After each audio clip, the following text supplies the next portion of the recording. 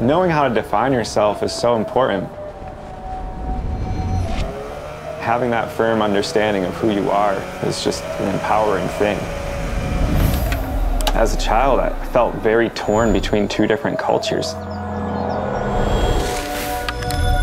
Since I have an American mother and my father's Turkish, so having the American community see me as Turkish and the Turkish community see me as an American left me with this void of where do I belong?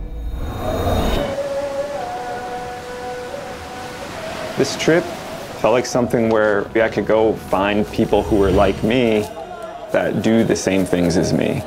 People who saw the world maybe in the way that I did.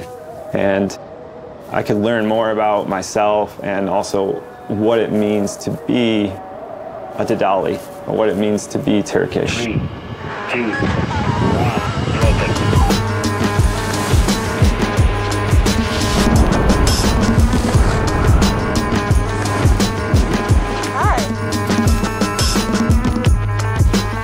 When I first met Giray, I was very drawn to him because he was such a curious person.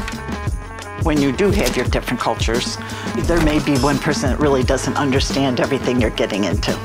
If I want to state my mind, I can state it. We were always hoping that we can go back to Kırım, but unfortunately it never happened. Every nation, every religion, they want their kids to marry with their own. You can't change that.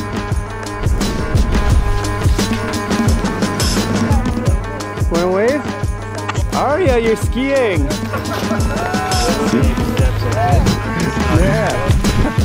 I think everything about Ercan is what Giray was hoping to find in Turkey.